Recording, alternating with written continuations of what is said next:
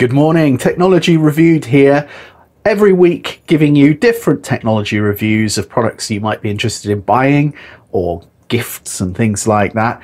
So this is the Dolce Gusto coffee machine. Now this one you can pick up on Amazon for around about 60 to 100 pounds. There's various different Dolce Gusto models available. This is the one which I'm showing in red, which I'll link in the description. So these things take the slightly larger coffee pods. You can get 3 or 4 different types of machines that all use slightly different coffee pods, at least in the UK. So I don't know whether it's a good thing that this takes the slightly larger coffee pods. They come in boxes of about something like 10 or 12, about £3 to £4 per box. So it works out, you know, 40p to 60p a cup. It's considerably cheaper than Starbucks, and they're sort of not too bad. So looking at the different flavors they do, there's only one thing that I wish Nescafe would do, and that's bring out some more special ranges from time to time. So, you know, ones with I don't know, some kind of different cappuccinos or different coffee drinks, because the range hasn't changed in ages. So every time I go to Tesco, Sainsbury's, Asda, wherever, I'm looking around and it's the same ones all the time. So I've tried all of these. I kind of wish they'd done something a bit different. Anyway, let's have a look at the machine. So first thing, to give you an idea of how long you're going to need to wait before you can use it, I'm going to push the on button there, and you can see it's now flashing. The little LED will flash away there. Now it normally takes about 30 seconds to a minute for it to come on. And don't worry if you forget and leave it on, because it won't stay on all day. After a few minutes it'll just go off by itself anyway. And then you lift this little flap here and pull out this unit here. Now in this case I'm going to make a cappuccino, which has the milk one on the left. Now it's powdered milk, but it seems to make a really nice drink. And here's the skinny light cappuccino one here.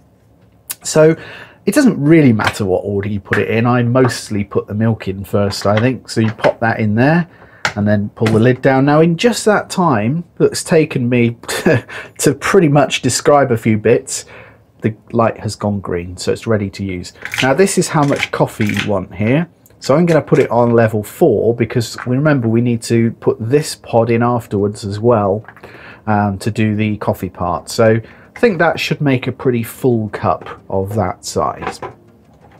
So it's now making the drink. It's not too noisy. It's pretty quiet really. Not going to upset anyone with the noise, I don't think. Looking around the back of the device, you've got the water tank. Now there's only one thing I would say with this machine, is that the water tank isn't actually that big. So you get about 2 drinks, 2 big mugs out of this water tank, and then you'll need to refill it. And I'll show you how you take that off and put that on in a second. So some of the pods you can get a grande coffee one, you can get cappuccino ice ones, which is a cold one, because you'll notice on this little knob here you can choose cold as well. So you can get some ice out, you can make that. There's a lungo. There's a hot chocolate and a chai. I thought that was hot chocolate from the colour. I think I've got hot chocolate somewhere. There we go. Oh, yeah. So there's the chai tea one there. I think what I might do at some point is get one of those metal stands where you put all the different ones in and try and sort them. Because just putting them in a plastic fruit dish like this means you have to fish through and try and find the matching pairs, which is not ideal. So then you lift this little flap here, slide this out. I'll pop that in the sink for now for a second, and then you put the other part in and pop that in, close it up, and do the same with the little pushing to the right there. Do be careful when you take the hot pods out, because they drip hot water. So what you want to do is slide that out and then tip it into a bin whilst it's still in there. Don't try and get it out with your fingers, because if you squeeze, you'll squirt boiling water out. Just a little tip there. So you can see, because I've used a glass cup, that it's actually quite nicely separating the layers there, which makes it look quite pretty. And really, you know, back in the days before these coffee pod machines were so popular, you'd buy little sachets like this one of Nescafe toffee nuts or skinny latte. In my opinion, these are about the same quality as these. So if you like these, you could get yourself one of these, and then you've got a range of different pods for convenience to be able to create and use. I suppose the only other thing maybe is it's a bit wasteful, all this plastics. I think you can recycle these, so I guess that's a good point that they're recyclable. Although I haven't actually checked that, and I don't recycle them, so I should look into that. Okay, so it automatically clicks off, as you can see there, once the drink is made, and you'll get used to this slider and where to put it for your different size of cups. And there it is. There's a nice drip tray at the bottom there, so as I've taken that out, you can see that there's still some drips coming from the machine, so definitely necessary to empty that from time to time.